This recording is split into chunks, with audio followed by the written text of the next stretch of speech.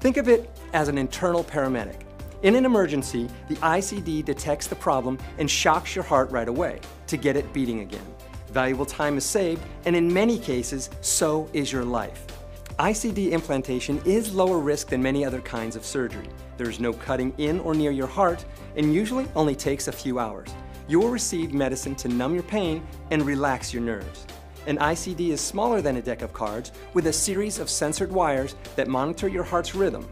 Your surgeon will make a small cut under your collarbone and insert a thin tube into a vein that goes to your heart. Then insert the wires and guide them through to your heart.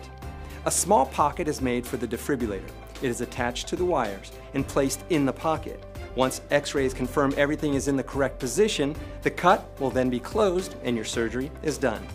After surgery, you may experience swelling, bleeding, bruising, infection, blood vessel or nerve damage, or a reaction to the sedatives. Serious problems are rare, but can include a collapsed lung or bleeding around the heart. Patients normally stay in the hospital overnight for monitoring.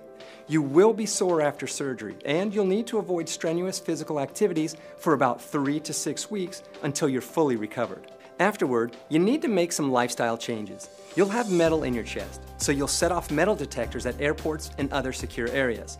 Let security know before you walk through. High frequencies disrupt ICDs, so keep your cell phone at least 6 inches away from your ICD and stay 6 inches away from a microwave when in use. Always let doctors, dentists, and medical technicians know you have an ICD before X-rays, MRIs, or other procedures. ICDs sometimes give unneeded shocks due to a damaged wire or a rapid heartbeat caused by exercise or stress. You may feel this shock, and it can hurt. If this happens, notify your doctor, as a damaged lead should be replaced. ICD batteries last 5 to 10 years and require a short procedure to replace. But to be safe, it's important to have your ICD checked every 3 to 6 months. You need to help your doctors by coming back regularly. Now, let's recap the 3 key takeaways you need to remember about ICDs. 1. Arrhythmias are irregular heartbeats that can cause your heart to lose its rhythm and stop beating. 2.